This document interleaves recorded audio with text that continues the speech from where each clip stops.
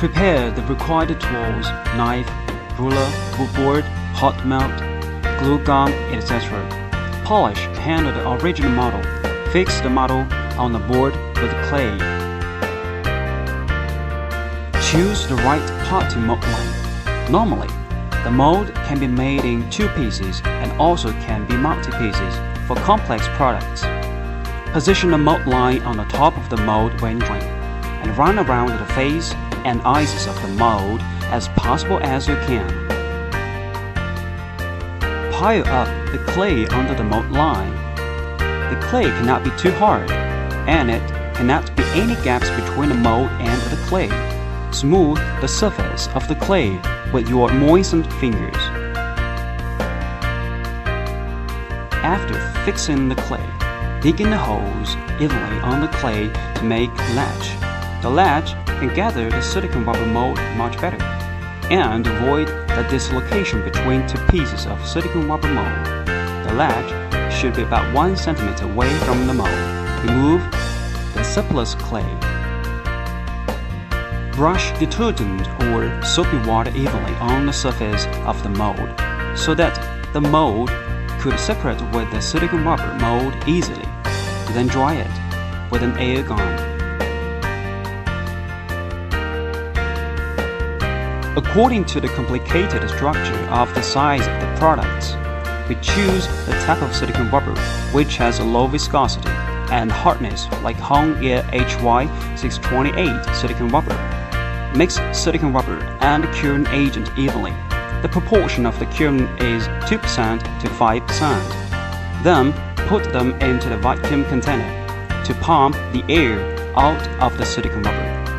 Reduce the curing agent proportion if you don't have a vacuum pump machine, which can extend the curing time to exhaust the bubbles.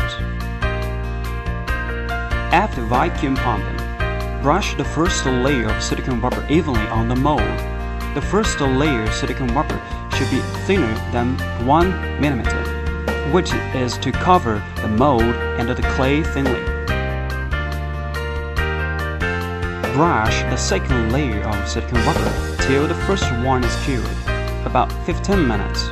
The proportion of curing agent in second layer of silicone rubber should be higher than the first one. It would spend 5 to 8 minutes to cure. After brushing the second or the third layer of silicone rubber, cover the gauze. When the silicone stops flowing, the gauze can increase the tension and strength of the mold.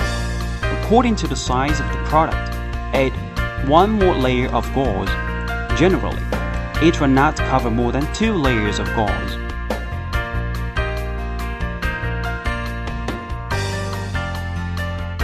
Make the resin outer mold after the silicone rubber mold is solidified. It wouldn't need to paint Vaseline on the mold as silicone rubber will not stick with resin. Paint a layer of resin evenly first and cover a layer of glass fiber. Then paint a layer of resin. The glass fiber can increase the tension and strength of the outer mold. A big mold should be covered 3 to 5 layers of glass fiber, while the small one should be covered 1 to 3 layers. Separate the mold till the resin solidified completely. Clean the clay, dry it with an air gun. Brush Vaseline on the surface of silicone rubber and original mold. Then, repeat the steps above. After gypsum cured, take out the outer mold and trim silicone mold and gypsum outer mold.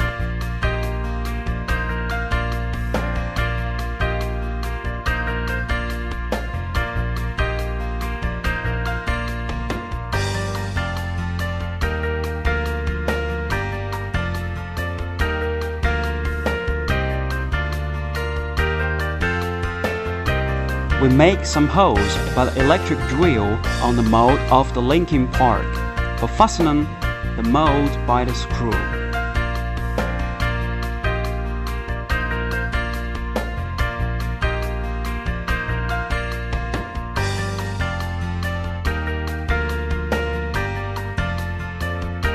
process is done, the silicone rubber mold can be used into production after 24 hours, and it should be stored in ventilated, cool, and dry place.